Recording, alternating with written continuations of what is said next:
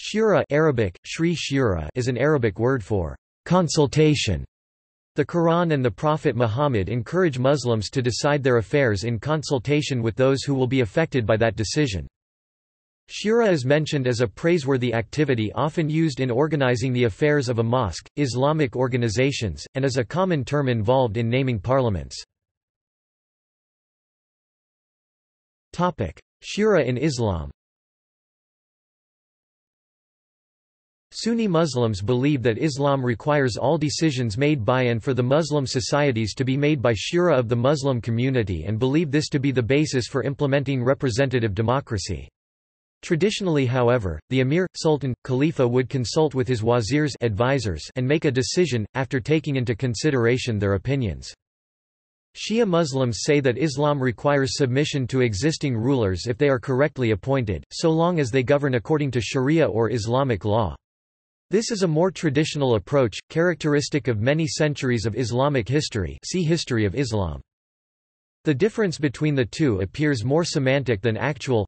The latter accept that the rulers must be accounted in all aspects of ruling, to ensure affairs are managed in the best possible way whether decisions were taken through consultation or not. Shura in the Quran. The first mention of the Shura in the Quran comes in the second surah of Quran 2-233 in the matter of the collective family decision regarding weaning the child from mother's milk. This verse encourages that both parents decide by their mutual consultation about weaning their child. The 42nd surah of Quran is named as Shura. The 38th verse of that surah suggests that Shura is praiseworthy lifestyle of a successful believer. It also suggests that people whose matter is being decided be consulted. The Quran says, "Those who hearken to their Lord, and establish regular prayer, who conduct their affairs by mutual consultation among themselves, who spend out of what we bestow on them for sustenance, are praised." The 159th verse of 3rd surah orders Muhammad to consult with believers. The verse makes a direct reference to those Muslims who disobeyed Muhammad, indicating that ordinary, fallible Muslims should be consulted. The Quran says, "Thus it is due to mercy from God that you deal with them gently, and had you been rough, hard-hearted, they would certainly have dispersed from around you. Pardon them therefore and ask pardon for them, and take counsel with them in the affair, so when you have decided, then place your trust in God, surely God loves those who trust." The first verse only deals with family matters. The second proposed a lifestyle of people who will enter heavens and is considered the most comprehensive verse on Shura. The third verse advises on how mercy, forgiveness and mutual consultation can win over people. Muhammad made all his decisions in consultation with his followers unless it was a matter in which God has ordained something. It was common among Muhammad's companions to ask him if a certain advice was from God or from him. If it was from Muhammad, they felt free to give their opinion. Sometimes Muhammad changed his opinion on the advice of his followers, like his decision to defend the city of Madinah by going out of the city in Uhud instead of from within the city. Arguments over Shura began with the debate over the ruler in the Islamic world. When Muhammad died in 632 CE, a tumultuous meeting at Saqifa selected Abu Bakr as his successor. This meeting did not include some of those with a strong interest in the matter, especially Ali ibn Abi Talib, Muhammad's cousin and son-in-law. People who wanted Ali to be the caliph ruler, later known as Shia, still consider Abu Bakr an illegitimate leader of the caliphate. In later years, the followers of Ali, Shi'atu Ali as the ruler of Muslims became one school of thought, while the followers of Abu Bakr became the Sunni school of thought. The Sunni school of thought believe that Shura is recommended in the Quran, though some classical jurists maintained it is obligatory, the Quran, and by numerous hadith, or oral traditions of the sayings and doings of Muhammad and his companions. They say that most of the first four caliphs, or rulers of Islam, whom they call the four rightly guided caliphs, were chosen by Shura. See succession to Muhammad, Umar ibn al-Khattab, the election of Uthman, and Ali ibn Abi Talib. The Shia school of thought believe that Muhammad had clearly indicated that Ali was his appointed infallible ruler of Muslim nation regardless of Shura, a recommendation that was ignored by the first three caliphs. Shia do not stress the role of Shura in choosing leaders, but believe that the divine vice-regent is chosen by God, or Allah, from the lineage of Muhammad al-Bayt. The largest Shia sect believes that the current imam is in occultation hidden away until the last days, but there are minority Shia who follow leaders believed to be infallible imams. Shura and the Caliphate. During and after Imam Ali's tenure as caliph, the Muslim community fell into civil war. Power was eventually grasped by the Umayyad caliphs and then by the Abbasid caliphs. There were also rival caliphates in Egypt and Al-Andalus, the latter of which is today known as Spain. Later the rulers of the Ottoman Empire inherited the caliphate. The Ottoman Caliphate was officially dissolved by the newly founded Grand National Assembly of Turkey in 1924. Few of the later caliphs had anything but nominal control over the many Islamic states, and none were chosen by shura, all reached power by inheritance. The Muslim clergy counseled submission to rulers but also stressed the duty of the ruler to rule by shura. They based this recommendation on the passages from the Quran mentioned above. The verses indicate that shura is praiseworthy but do not indicate who should be consulted, what they should be consulted about, or whether the ruler or the shura should prevail in the event the two do not agree. Shura and contemporary Muslim majority states. In some Muslim nations, shuras play a role in the constitution or governance. Some Muslim nations, such as Turkey, are secular republics, and Morocco is a constitutional monarchy. They could thus be said to be ruled by one version of shura.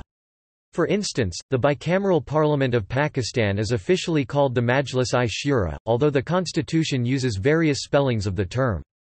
In Egypt, the upper house of parliament is known as the Shura Council. The People's Consultative Assembly in Indonesia is called Majlis Permusyawaratan Rakyat in Indonesian language. The word musyawarat is derived from shura, sayawara. In some monarchies and clerical regimes, there is a shura with an advisory or consultative role. Saudi Arabia, a monarchy, was given a Shura Council, the Consultative Assembly of Saudi Arabia. In 1993, there are now 150 members. All real power is held by the king, who is elected by family members. Oman, also a monarchy, has a Shura Council. All members are elected except the president, who is appointed by the sultan. The council can only offer advice, which may be refused if vetoed by the sultan. In Iran, a council called the Assembly of Experts has the ability to impeach the supreme leader. In addition to that, a general shura wields legislative powers, equivalent to a modern-day Western parliament. Shuras have also been a feature of revolutions in Islamic societies, such as in the Iranian Revolution of 1979, where they were formed by workers and held considerable power over parts of the economy for a year before being dismantled.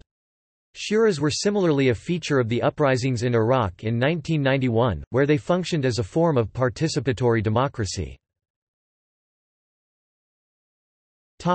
Resemblance between Majlis al-Shura and a parliament. Many traditional Sunni Islamic lawyers agree that to be in keeping with Islam, a government should have some form of council of consultation or Majlis al-Shura, although it must recognize that God and not the people are sovereign. Al-Mawardi has written that members of the Majlis should satisfy three conditions: they must be just, have enough knowledge to distinguish a good caliph from a bad one, and have sufficient wisdom and judgment to select the best caliph. Al-Mawardi also said that in emergencies when there is no caliphate and no majlis, the people themselves should create a majlis, select a list of candidates for caliph, and then the majlis should select a caliph from the list of candidates. Many contemporary Muslims have compared the concept of shura to the principles of Western parliamentary democracy. For example, what is the shura principle in Islam? It is predicated on three basic precepts. First, that all persons in any given society are equal in human and civil rights. Second, that public issues are best decided by majority view.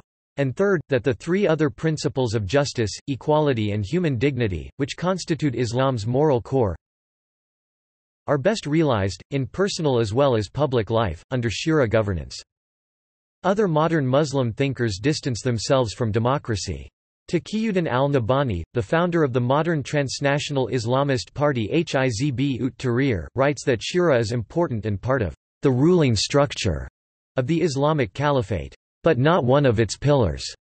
If the caliph neglects it by not paying much or any attention, as happened after the first four caliphs, He would be negligent, but the ruling system would remain Islamic. This is because the shura consultation in Islam is for seeking the opinion and not for ruling. This is contrary to the parliamentary system in democracy. The democratic parliamentary system being distinct from and inferior to the true Islamic caliphate system according to Taqiyuddin and Nabhani. Under the Hizb ut Tahrir constitution, non-Muslims may not serve a caliph or any other ruling official, nor vote for these officials, but may be part of the majlis and voice complaints in respect to unjust acts performed by the rulers or the misapplication of Islam upon them. Still others, such as the Muslim author Sayyid Qutb, go further, arguing that an Islamic shura should advise the caliph but not elect or supervise him.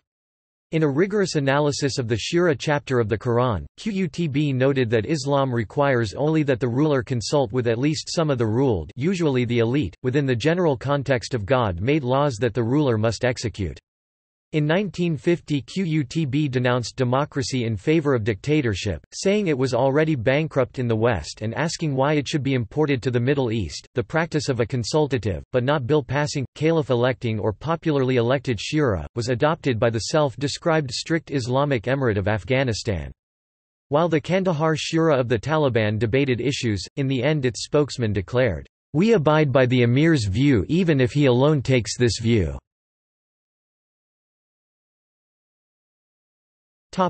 Soviet etymology.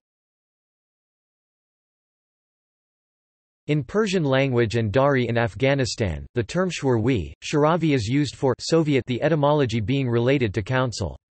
In Tajik language it is written saravi. See also: Islamic democracy. References. External links. Liberal Democracy and Political Islam, The Search for Common Ground, ijihad.org, alhuwar.com, shura.org